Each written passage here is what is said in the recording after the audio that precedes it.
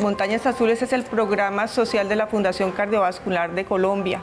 Nosotros estamos encargados de darle ayuda a todas las personas desprotegidas que llegan a Bucaramanga buscando un sistema de salud para sus hijos, para sus familiares. Entonces, pues es gente que las remiten y quedan pues desprotegidas en esta ciudad tan grande.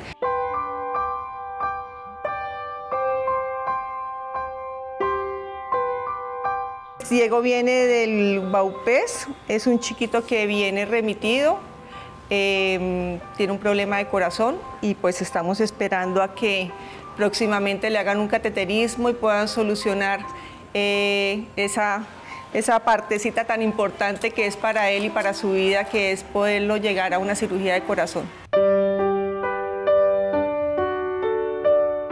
En nuestro plan de dar una mejor cobertura, de poder tener un poco más de ingresos, y precisamente porque tenemos unas instalaciones demasiado hermosas, hicimos una alianza con el chef Freddy Cancino.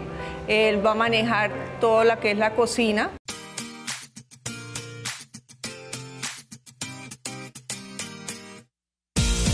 Nosotros en el restaurante y en la chocolatería tenemos una labor social que a nosotros nos importa mucho, que es ayudar a los niños de la Fundación Montañas Azules. ¿De qué manera lo hacemos? Cada vez que venga alguien a comer acá, cada vez que una persona se tome un café, que se tome un agua soda saborizada, cada vez que compre un chocolate, va a estar ayudando a los niños de Montañas Azules.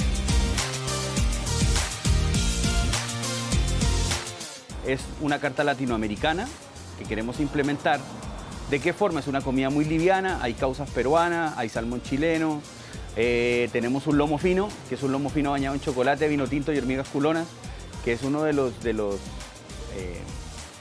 platos que yo he hecho durante 7 años y fue el que realizó Peter Albeiro en el concurso MasterChef.